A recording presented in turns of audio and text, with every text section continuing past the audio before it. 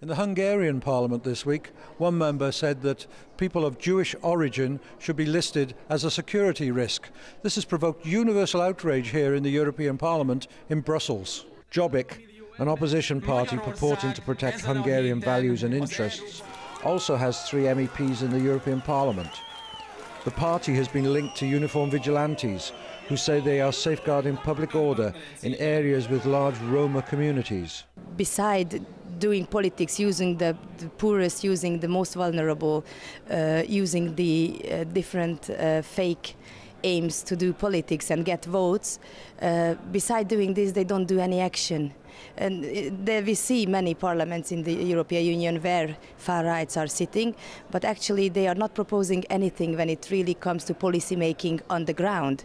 We have just done the European Roma strategy. We pushed through the strategy that helps the 40 million poorest Europeans, 10 million of them are Roma. And to this document we did not receive basically one idea from these MEPs in the parliament. And interestingly enough, one of the 3 Jobbik members turned out to be a Jew himself, so he quitted the party and now he's an independent, and I think it would be very interesting to see his view on this. It's really frightening what's going on in Hungary, and you know, the anti-Semitism doesn't start with the extermination camps. It ends in Auschwitz. It doesn't start in Auschwitz.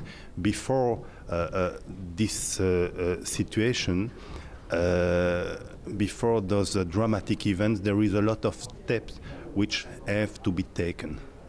What the Jobbik member of parliament said, it's one of those steps. And we really need to ask ourselves if we are not wrong somewhere. I'm speaking about European Union.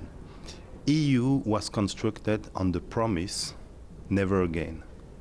Now, today, inside the EU, in the very center, actually, of the European Union in Hungary, a member of Jobbik, who I will recall that there are a few members of Jobbik also as member of European Parliament, they say one more time, not never again, one more time.